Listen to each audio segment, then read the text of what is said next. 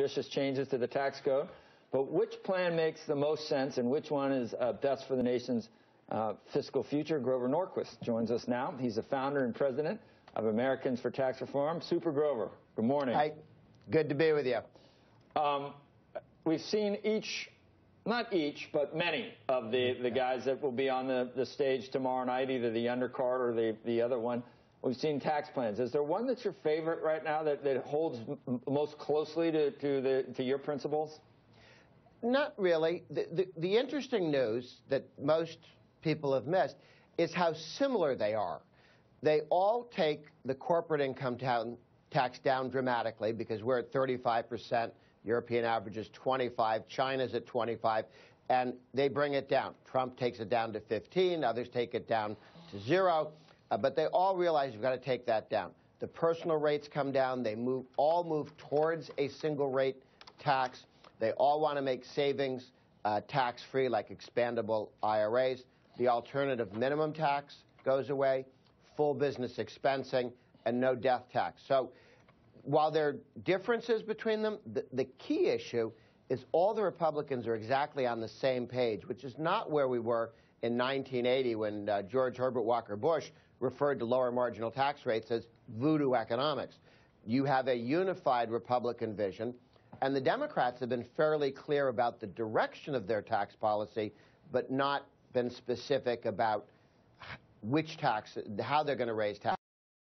Yeah. They're going to be tax increases. Yeah, it's up. That's the direction, yes, unequivocally up. And the collective progressive left hates every one of these plans. Today, it's the Rubio is the poster child du jour on Huffington Post, entitled with the calm and the non-hyperbolic language of the Huffington Post every day, the tax cut that would destroy the budget.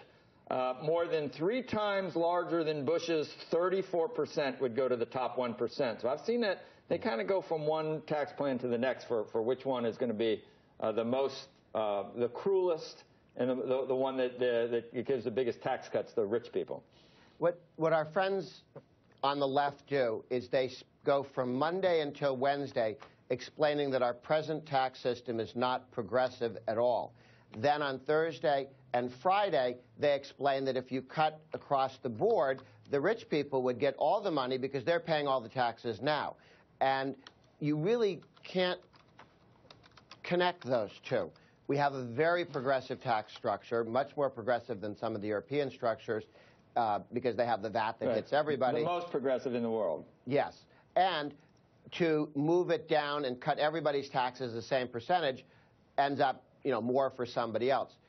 The most important thing on tax policy, though, is to reduce those taxes that damage economic growth. If we had grown from the bottom of the recession that ended 6 months into Obama's presidency and grown at the same rates we did from Reagan's bottom of the recession that he had, there would be 12 million more Americans at work today had we taken Reagan's route of lower taxes, stable money, less regulation. There are 12 million Americans, 12 million families damaged by not learning the lessons from the 1980s, which the rest of the world learned, which is why they have corporate income taxes below ours.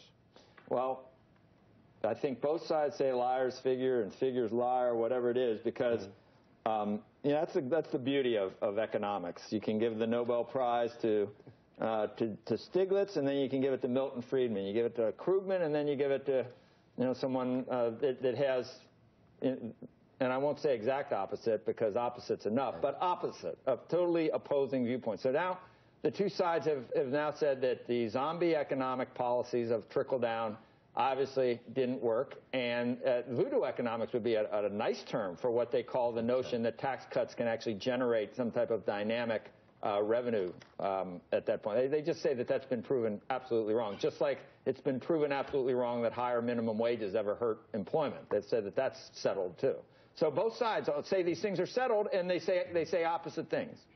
The advantage now for those of us who'd like to see lower taxes and less regulation, more limited government, is that there are somewhere between 50 and 57 states, depending on who you believe. Right. And among those states, there are 24 where the Republicans have the governorship in both houses, and they're doing interesting things unlimited government. And there are 7 states, California and 6 others, that are run by Democrats. And they can do anything they want in Vermont. So let's look at that. And why do the 7 blue states not take the minimum wage up to $50,000 a year if it has no effect? Why not increase the income tax in those states? In point of fact, people are leaving those states that have high income taxes and moving to the 9 states that have no income taxes. Right. So Trump has not signed on, right? But he says that he would not allow an increase in the net amount. So do you take that as would you say that he is part of the pledge or not? He has not yet taken the pledge. It's my understanding that he will. And then Jeb, during the debate, did he say, when was he wanted to give someone a warm kiss? I don't know if that, is it a wet kiss or a warm kiss? Do you know? What's your term? I'm not sure. Jeb Bush, in the middle of the debate in 12, when we were trying to stop a tax increase by Obama, he announced, uninvited, I don't know what he was doing as former governor, oh, I'd raise taxes as part of a budget deal. Thank you very much. The Republicans in the House and the Senate were united that that was never, ever going to happen. And this Badinsky comes in and kicks him in the back of the shins.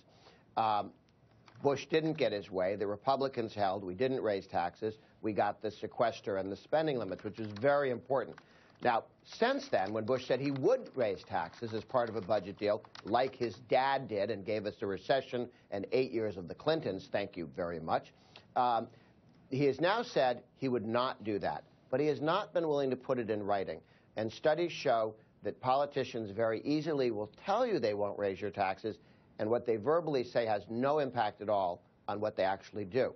But if they sign it and make it in writing, the pledge to the American people, the chances of them raising taxes are very, very small. We haven't had a... I think, Grover, it was a question about if you could get 10 revenue cut and 1 tax increase, right, would you do it? And yep, that's sort of that's the question that gets phrased on the left to show the unreasonableness of people that have signed your pledge. That's how they make you look. They try to make you look silly. Except, as they know, that there's no Democratic offer for 10 to 1. There's no Democratic offer for 3 to 1, 2 to 1. What Obama wanted in 2000 was more tax increases and more spending. No spending cuts at all, just higher taxes to pay for additional spending. So they offer, how about 10 to 1? That's their request to see if you'll walk down the alley with them. And if you walk down the darkened alley with them, you don't come out with anything. This is just a question. Are you stupid enough to engage in a negotiation that you know you will be lied to and taken advantage of? They cheated Reagan in '83. Remember, 3 to 1 promised. They cheated Bush Sr. 2 to 1 promise. The offer of why don't we have some tax increases and some spending cuts is really an offer. Let's focus on tax increases and spending cuts evaporate during those negotiations. Only when you say tax increases are off the table completely do we make progress, as we did in 2011, and won a 10-year cap on spending. Have you read this Arthur Brooks? You read The Conservative Heart yet, Grover?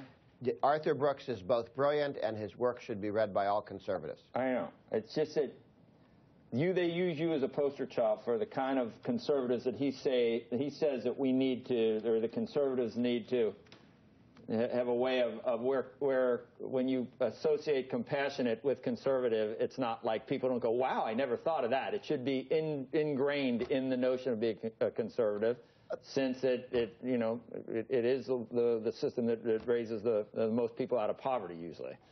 Letting people run their own lives, their economic lives, their personal lives, their faith lives, is treating them with respect. Right. And anything else shows contempt for people. But it makes, unfortunately, the left has been winning that argument because it makes, they can use the hard-hearted, the argument, oh, you're a Darwinian, you want to leave people, out in the streets. Yeah. It's got to be a different way because it's not working the other way. Anyway, I paid Andrew to read one of Arthur's books, and then I made the mistake of offering him $1 a page, and then the appendix was like 40 pages long. The appendix was 40 pages long. And I took payment for the entire thing. He did. And I read